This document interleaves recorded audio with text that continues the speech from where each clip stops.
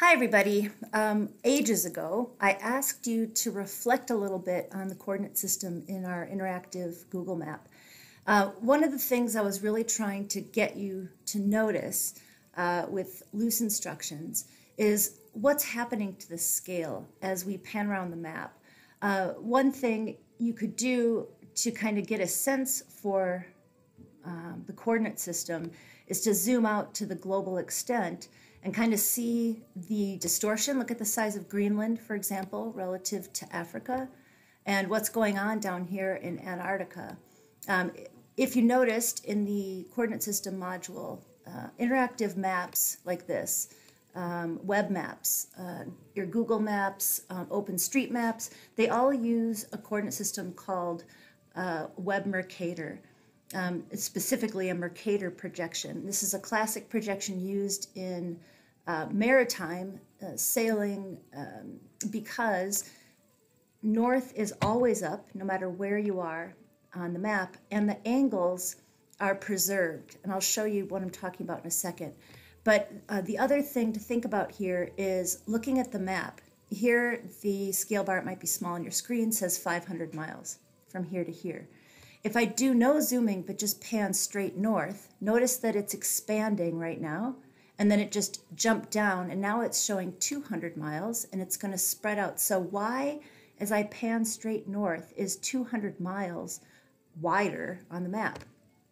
Now it's going to jump down again because it's kind of getting too wide of a marker. Now we're talking about 100 miles.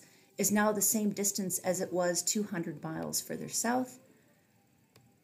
Panning north, look how wide 100 miles is, and it's going to jump down. And now that same distance on the map is only 50 miles. So we're not changing the scale of the map, we're not zooming, but the scale is changing. And why is one question.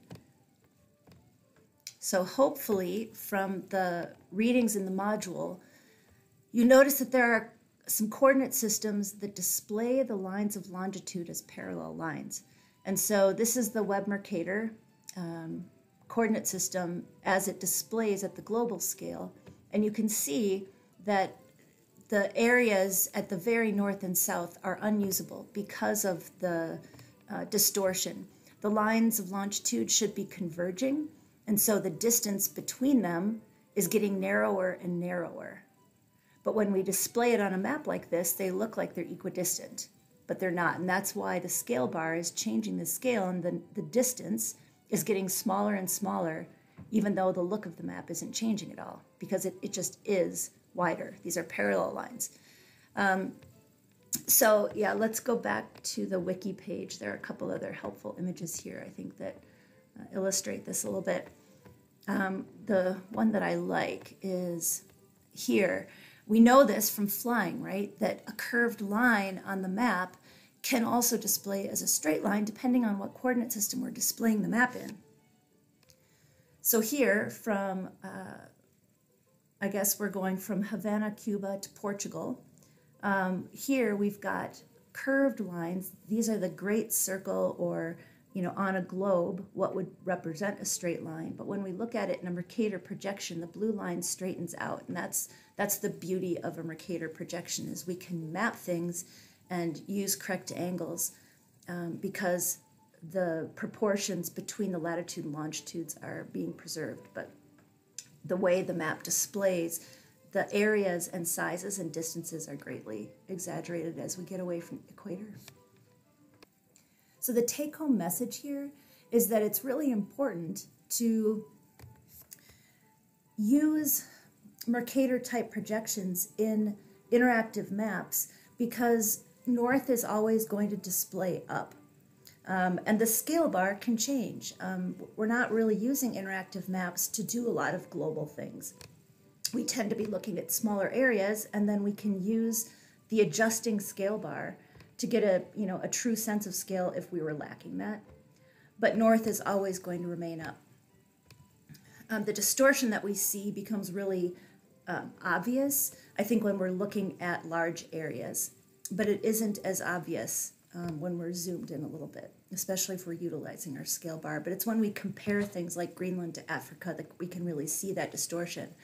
The problem with these maps, and the second take home is, don't use, Web Mercator projections to make calculations of area and distance. So ArcPro allows us to make geodesic distance and area calculations now, and that's what you should use, because then we're taking the true kind of curved surface of the Earth, and we're not dealing with these kinds of distortions. But if you were to calculate the area of Greenland in the Web Mercator coordinate system, you would get an area that blows Africa out of the water, right? I mean, it's absolutely enormous, and it's going to calculate the true size of the maps version of Greenland, not the actual physical size of Greenland.